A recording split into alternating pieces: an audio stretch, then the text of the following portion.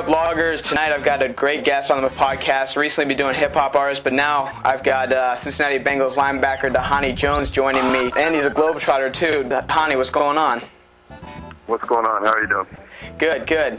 Now, the question I often ask on my podcast is, what's been going on, maybe the more personal side? I know you've been doing all this other stuff, in the off season, and we'll get to that. But what have you been doing recently in the off season, or just getting your mind together, getting your spirit together? Just what have you been doing? Relaxing? What's been going on?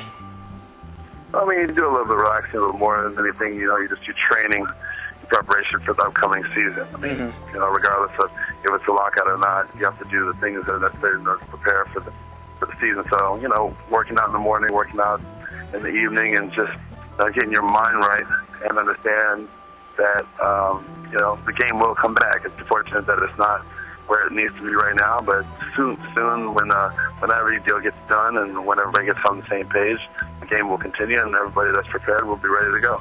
Right. Now, I had your teammate Reggie Kelly on the podcast last week, and he was doing numerous things this offseason also. And a lot of times it's kind of a cliche to say someone, has a busy offseason. But for you, you're tackling the globe literally, with your TV show on the Travel Channel. But you also have many charities you're involved in, and you have your new book that just hit shelves about a month ago. And you have what's called the Bowtie Cafe. You do a lot of bicycling, and you play in the NFL.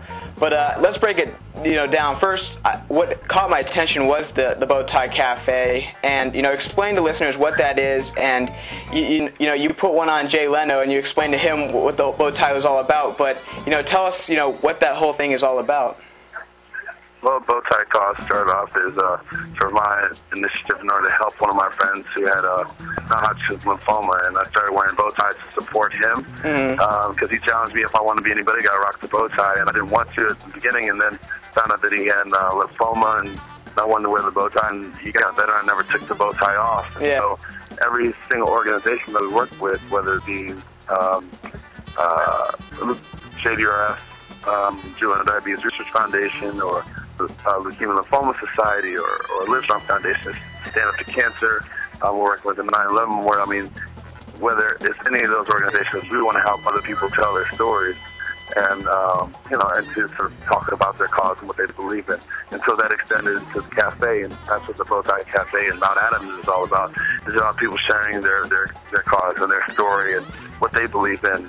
And if you don't know your own cause and you don't know your own story, then eavesdrop on somebody else so that you can learn how to sort of express that and talk with others. So that's where Bowtie Cause, and that's bowtiecause.org, and that's where the Bowtie Cafe all originated from. Right. Now, would it be very strange to see Dhani Jones rocking the regular long tie? Because that's kind of, I have to admit, I never rock a long necktie. It's all about the bow tie. It's all about who you are as a person, but it's really inside who you have always been and who you aspire to be. Yeah, right. Now, your show on the Travel Channel, Dhani Tackles the Globe, you do just about every sport imaginable, and your book tells us about those journeys. Now, tell us about the experiences that you had firsthand, and tell us more about the book. Well, in the Sportsman, it just is a recap of the last 33 and third year of my life, if you will, but more importantly, it's really talking about how Dhani Tackles the Globe came to be, and why would I take a chance and travel around the world and play different sports and learn about different cultures. It talks a little bit about my life growing up, and talks about sort of my attitude and the things in life that have shaped me, and ultimately arriving at a great opportunity to travel, meet different people, and just become even more mature and become more understanding about the great world that's around us. So going from Thailand to Switzerland to Singapore to Spain,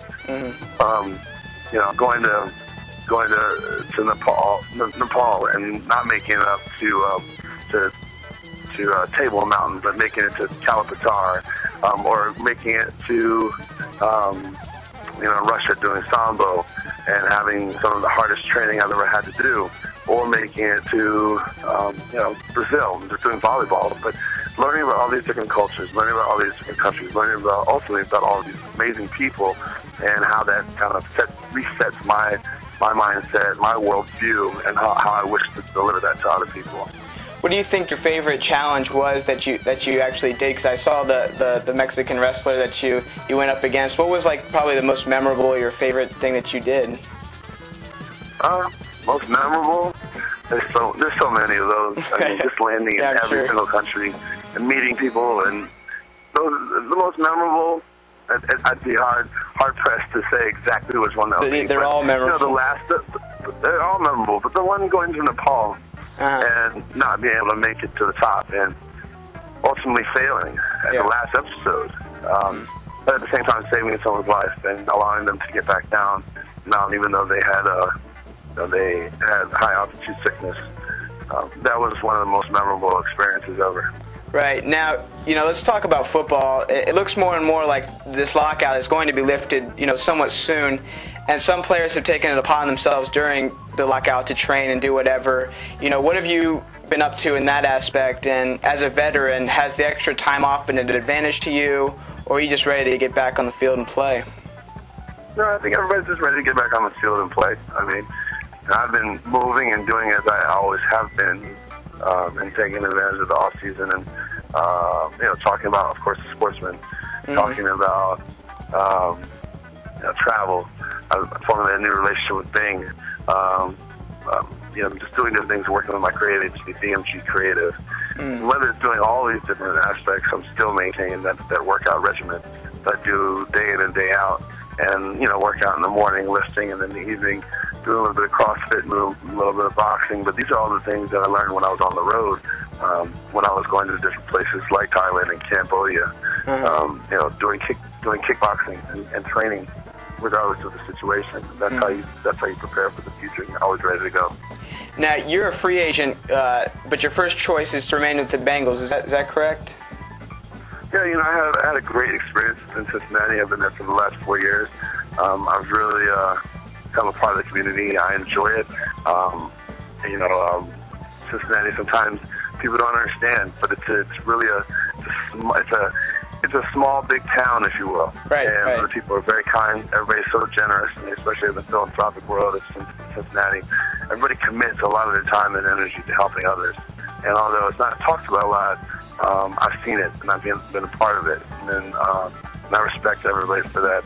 And it's really the first place, when I came, I always say it like this: New York was the place that raised me. Cincinnati was the place that allowed me to grow up real fast, and Cincinnati is where I've ultimately settled.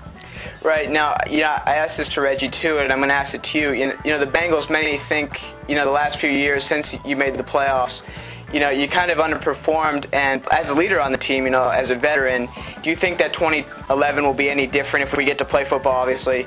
And is this team going to come together and threaten in the AFC North? I think that the team will definitely come together. The team has come together and has gotten better over time. And like any other team, it takes time to grow. It takes time to put the right pieces together, and then when the pieces are assembled in the right way and everybody's exactly on the right page, everything will fall into place. With a little bit of luck, you'll win the championship. So we've seen great things happen, and there's going to be great things in the near future.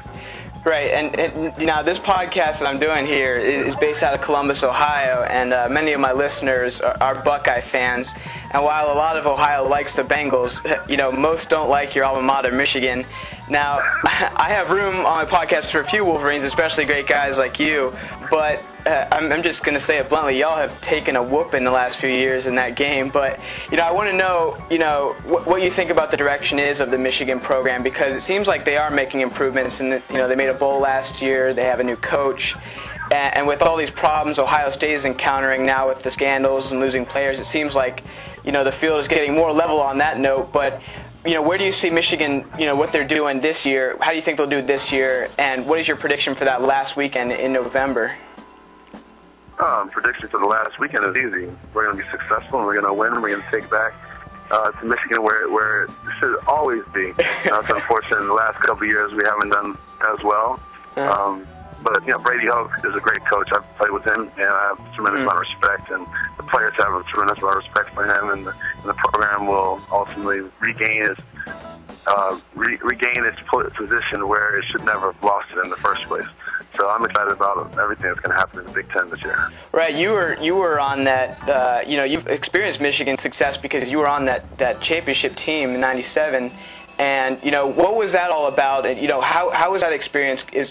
How was that experience good for you? And just kind of like reliving that. What was that all about? No, I mean, playing for the University of Michigan is a great experience. Anybody that's been a part of that program, that's gone to the university, understands. They also know that, and it's phenomenal.